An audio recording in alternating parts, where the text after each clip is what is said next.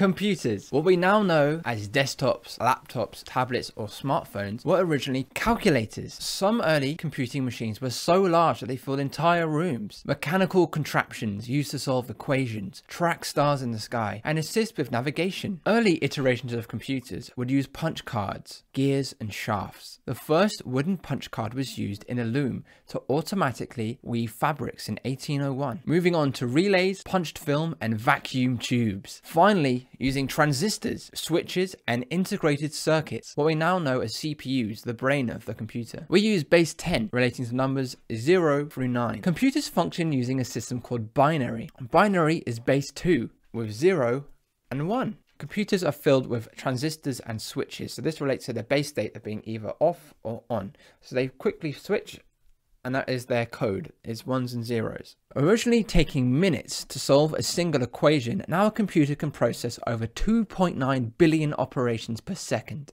Computers have taken us a very long way.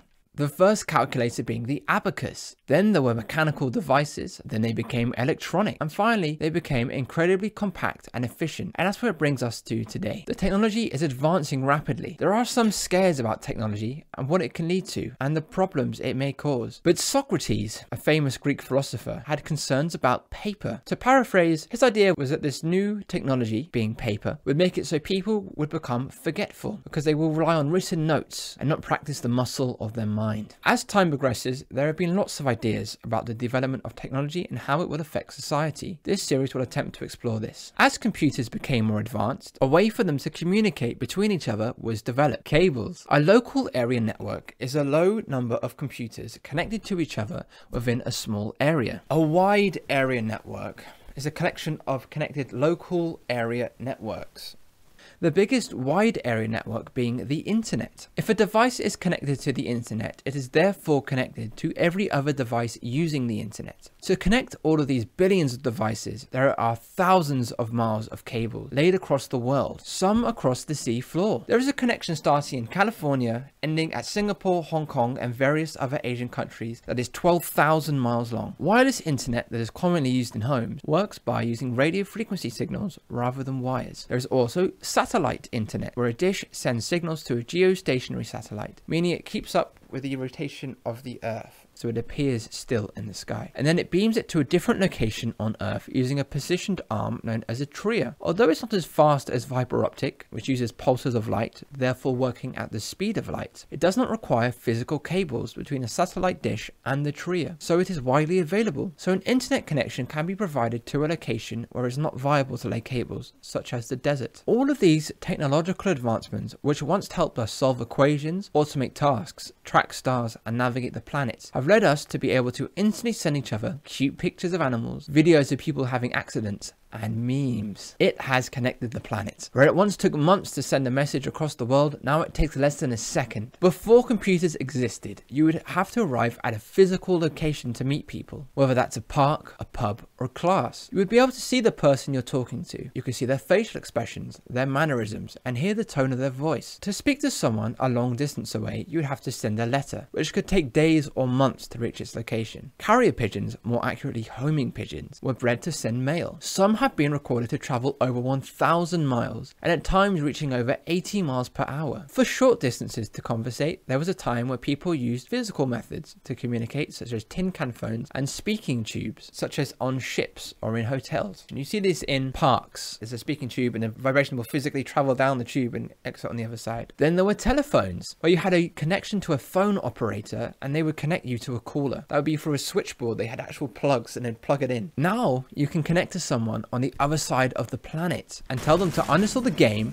because they're completely useless, they suck, they're baiting players, and they haven't hit a shot all match. Or you can start a relationship with someone that you haven't even seen before, which could be a gamer girl or a creepy man posing as a woman. There are many platforms such as TeamSpeak, Discord, and Slack, which can be used to instantly establish a connection to speak to someone, no matter where they are, just relying on their internet connection. Another great creation brought by computers are games. Step aside chess, checkers, and backgammon, we have Space War and Pong. These are the first games created on computers. Computer games are a great way to entertain yourself. It is in a simulated environment, so you can experience things not possible in your mortal state, such as space warfare or flying. Or you could play online dating games where you can live in a virtual world where you're not a complete and total loser. It also streamlines normal gaming experiences, such as letting you play table tennis without any of the setup or physical strain. Today, video games are incredibly immersive, with rich storytelling, high quality graphics, and a great level of control. Gaming has become so immersive that we have created systems that can make you believe that you are in a different environment. So much that people will jump headfirst at full force into the televisions in their living room, where the immersion will quickly become broken along with their flat screen.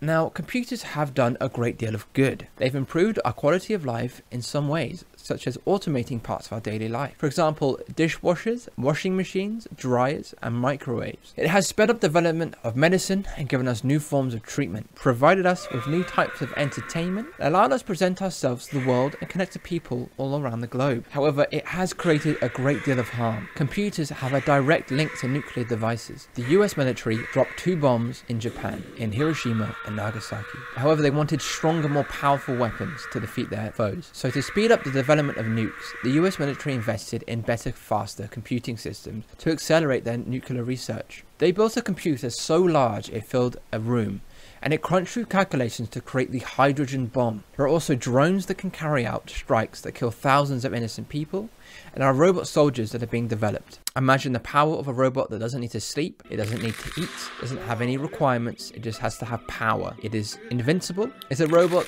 that can do a backflip, shoot you in the head, and do a epic emote dance on your grave. There are lots of fears around the future of technology, although with every advancement there has been apprehensions about the impact it will have. This is closely related to the fear of the unknown. I like breaking this down to base concepts. Is it good that we are developing? In a lot of ways, our lives have become easier and more fulfilling. People in developed countries no longer have to worry about hunting, gathering, and basic needs. With this, it has come with a lot of destruction. As we take more from the planet to benefit ourselves, it has had repercussions. Up to 200 plant and animal species go extinct every day. The polar ice caps are melting, causing rising sea levels. Immeasurable amounts of toxic gases are released into the atmosphere, heating the planet. It can be easy to tie all of this to technology. It was the tools used to cause this harm, but they're just tools. Paper hasn't made everyone stupid. It's the way we use it. Developing technology won't directly destroy the planet. It's the way that technology is used. The way tech is advancing is exponential, and soon it will be going at a rate hard to comprehend. We should be looking into the way people are influencing this development for the betterment of humanity. Imagine if all this progress that was put into destroying each other was instead used to help one another. To summarize, computers aren't inherently the problem. It's the user that's wielding it. In this video, I have challenged my own idea that technological progress is bad. It has and can be used to destroy, but it could also be a great avenue for positive change. So we shouldn't be so concerned about the tool itself, but the people that control it. There could be a future where there are no jobs left, then the world is automated by robots. I personally see this going in 2 ways, where we stay with our current inequalities, and so the people in power will gain more power and push them higher above the rest. And then everyone will be pushed lower since there aren't any jobs left. All work will be automated. And so there'll be the people that have power that are pushed to the top, people that have little power that are pushed to the bottom. So if we stay in the current state of the way things are and this technology develops, it could either push the divide. There is also another option. Although it's far-fetched because it is difficult to unite the world, we could evaluate the current structure on which our societies are built upon. We could fully equalize power so that this new automation, technological advancement could benefit everyone. Either automation will make it so the people at the very top become insanely wealthy and have all the power, and everyone at the bottom has to suffer and starve. Or we could use it so technology betters everyone and automates everybody's lives, so people wouldn't have to work. We could all rise to a baseline where all of our basic needs are met. So either we could all push for change and hit equality across the board, or we'll stick with our current inequality that will be pushed wider and wider until we will have demonstrable inequality. It will be a lot harder to have a revolution when you're fighting robots. I personally wish for a future where everyone has their basic needs met across the world. We have the capacity to help everyone, and yet things like money, greed, and power make it so people are still suffering. We could have all our services automated and have everyone's needs met, and this could create a great baseline for humanity, and I wish for that outcome for the future. So what do you think about this, and how does this make you feel? Let me know in the comments down below. Thank you very much for watching. Goodbye.